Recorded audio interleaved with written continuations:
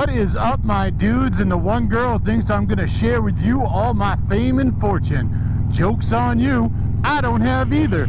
This is Bikes, Beards, and Brews. Let's kick that intro.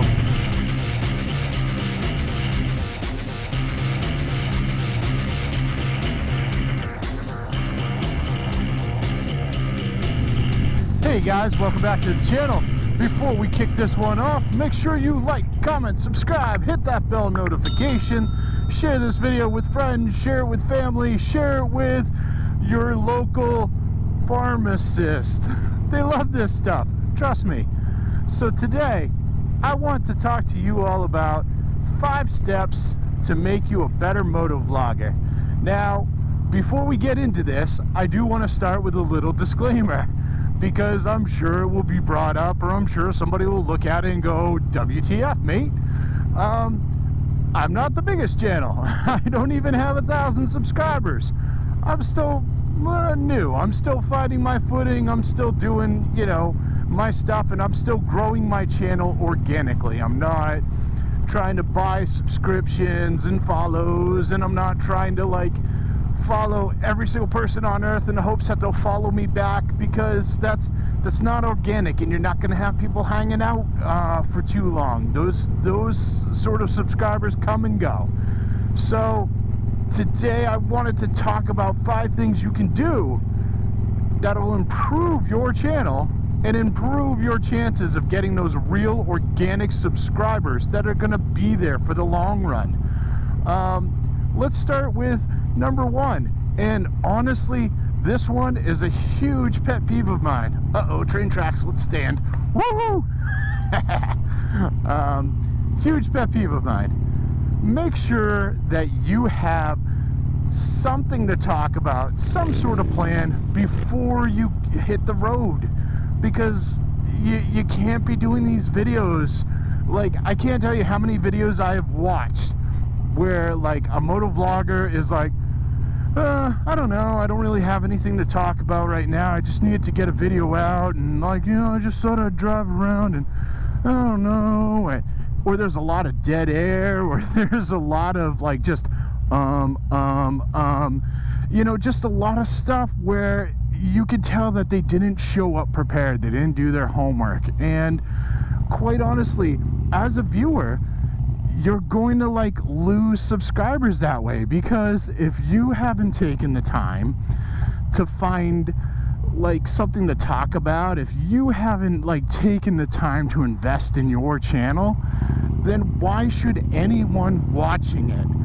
Like, you have to bring something to the table, even if you don't think it's the best idea, the best concept, the best thing that's out there, the, you know, the thing that's going to put you over like 10,000 subscribers in a night. You're still doing something. It's still valuable to someone somewhere, and you can do it. I've heard a lot of people that are just like, hey, I don't know what to talk about, I don't have anything. You guys need to spend a little bit of time looking around and paying attention to what's out there. I mean, quite honestly, the last few months alone, you're looking for a subject to talk about? Let's talk about the last few months. Harley has put out 2 different types of motorcycles you could have talked about. Indian has photocopied another Harley. Honda has put out the Rebel 1100. The Livewire has spun off into its own company.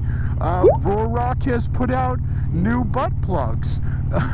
Engine Hawk has put out overpriced coats. There's so much stuff. Hayabusa has come back from the dead to disappoint with an underpowered bike. This is all stuff you could have been talking about. This is stuff you could have addressed. And that's outside of like your own personal experiences and your own personal like stuff that you could be offering to the channel. Oh, not sitting behind you guys. Number 2 in this list, guys, like, don't be doing the same loop all the time. And I know I've been kind of guilty of this as well. There's just times where I don't feel like doing anything. But this also goes back to number 1. You know, if you're doing the same like quarter mile around the block while you're talking, like, people are going to get bored. They're going to look at your videos and go, Oh look, he's going to the same park. Oh look, he's driving the same, he or she is driving the same circle. Like, oh, I've seen that tree before. You know, everyone lives somewhere that has something that other people haven't seen or experienced that they may be interested in. Figure something out and go do it. I mean, I've driven 3 hours to go hang out at the Ben & Jerry's factory. Pop that video there. It's, you know, it's something that not everyone experiences, so it's something to look at, something to check out. Have some destinations. That's a really important thing for a motovlog, and it's something you should really consider. Get outside of your bubble. You're on a motorcycle. Go on adventures. Number 3, invest in your branding. One of the things that I see a lot of is there's a lot of motovloggers out there who at least take the time to get themselves, like, you know, a cool logo or something interesting, and that's really cool. But they don't follow through with it. One of the biggest things that absolutely drives me nuts, I watch a lot of different channels, and I know that a lot of people out there are using the same music, and it's because they're using the same editing program and they're using the same sound clips that are available to them. This takes people out of the moment. This takes people away from your video. Think about your favorite shows, your favorite movies, your favorite anything. I mean, it's accompanied by music. Music is part of your branding.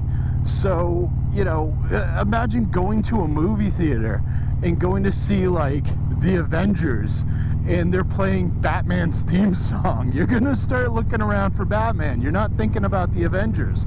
And it's the same thing when you're doing a motovlog. If everybody's using these same sound clips, if everyone's using the same music for their intro, their outro, it takes people out of it, because the first thing they do is they think, oh man, that's the same song I hear on this guy's channel.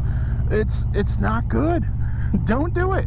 One of the ways around this is, you know, find a local band that wants to give you some music, or you can buy a single off them for $50 or something. If you have a MacBook, play in the loops under GarageBand. My intro and a lot of the music that you hear currently on my channel is all stuff that I've made in GarageBand with the free loops that come with it. So yes, other people have access to those loops, but the likelihood of them making the same song that I made is pretty slim to none, unless they're really going out of their way to do it. But that separates me from somebody else who is just taking you know, song track A, Angry Guitar or something, and using that, whereas 50 other motovloggers have also used that.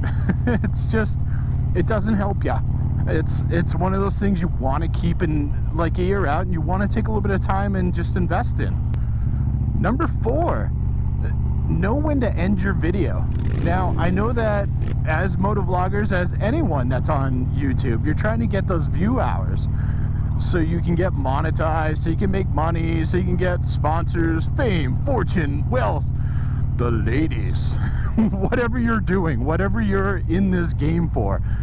Clearly you're trying to get those view hours. But the problem is, if you're making these incredibly long videos that are highly repetitive or have a lot of dead space in them, or, you know, it doesn't lend to the story you're trying to tell, you're going to lose subscribers, you're going to lose interest, you're going to lose viewers. People are going to watch your video for a couple minutes, and then they're going to drop off and they're going to leave and they're going to go on to the next one.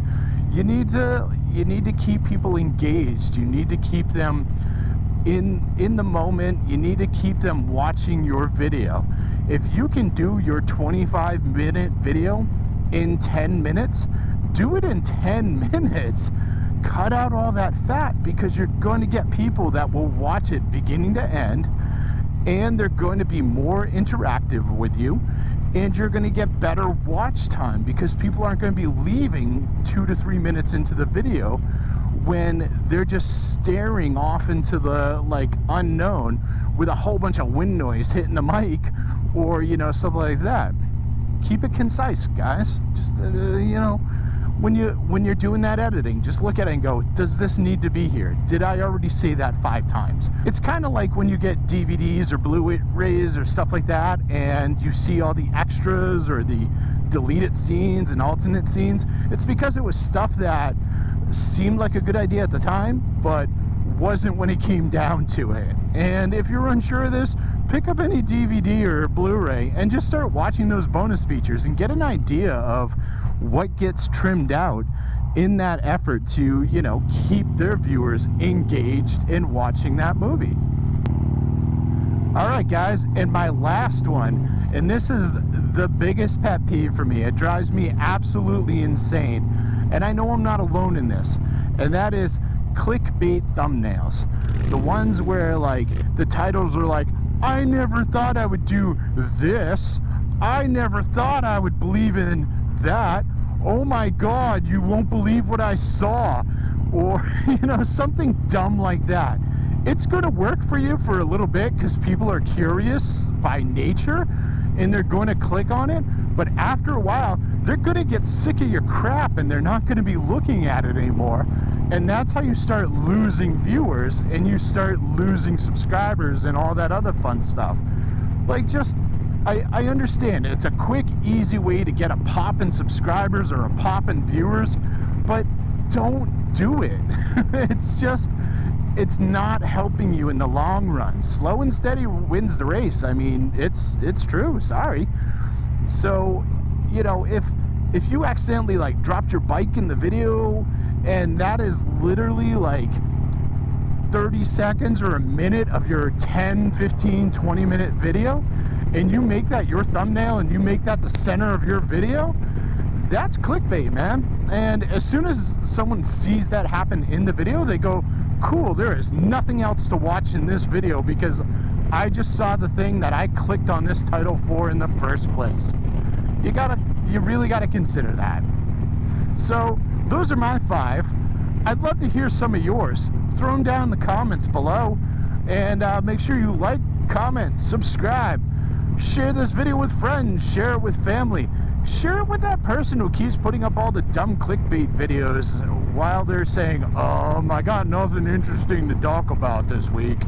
They love this stuff, trust me, and I'll see you on the flip side.